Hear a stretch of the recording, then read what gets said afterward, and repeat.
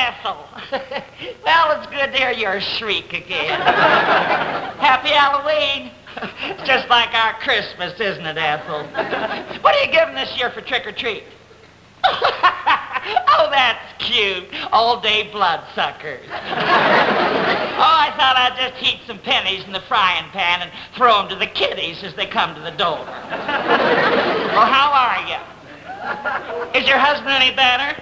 Oh, that's good news for you, isn't it? How much longer do you think he's gone? Oh, that soon. Was there anything I can do to help? Well, say, Ethel, you really carried his cross. Oh, mine's just fine. I was just on the way up to feed and brush him when you phoned. No, you didn't bother me, Ethel. You never. Oh, just a minute, Ethel. Bobby's teasing that little girl next door. Bobby! What are you doing with that little girl? Well, yes, Mother's proud of you, but wait till after dark. That boy, if he isn't his father.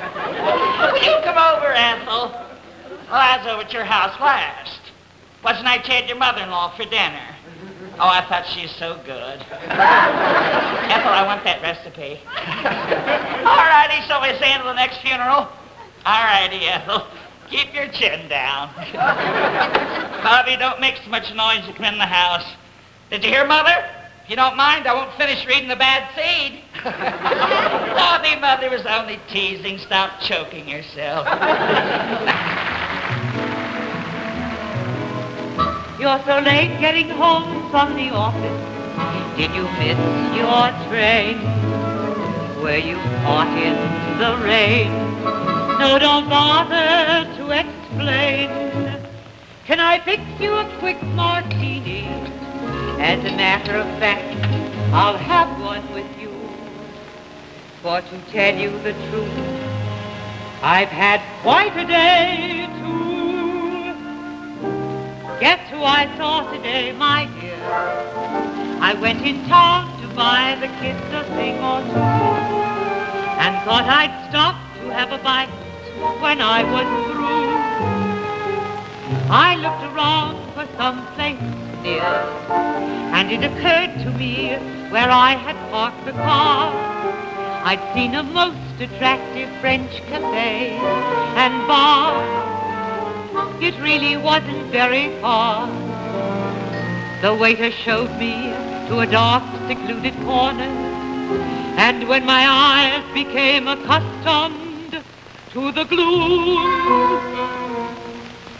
I saw two people at the bar who were so much in love that even I could spot it clear across the room.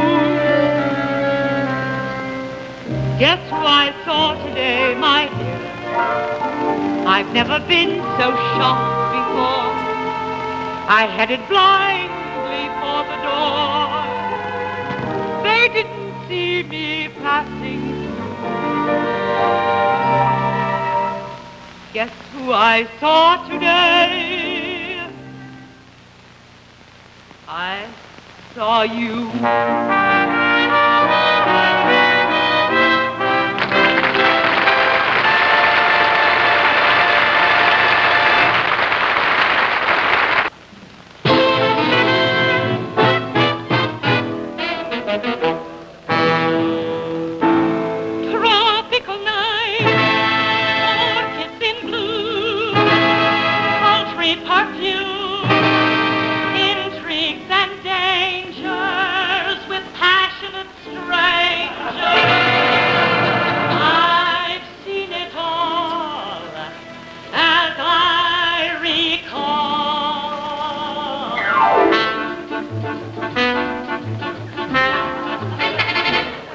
Him in Boston, in the native quarter.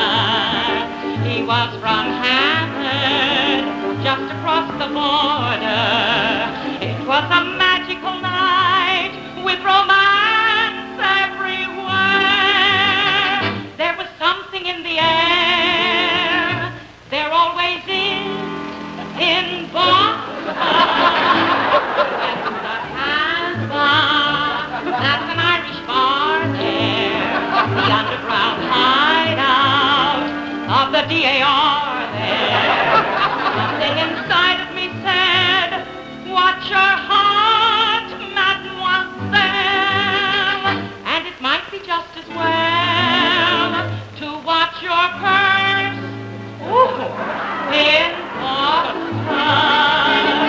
We danced in a trance, and I dreamed of romance, till the strings of my heart seemed to be lasted, and even the past seemed to be parted.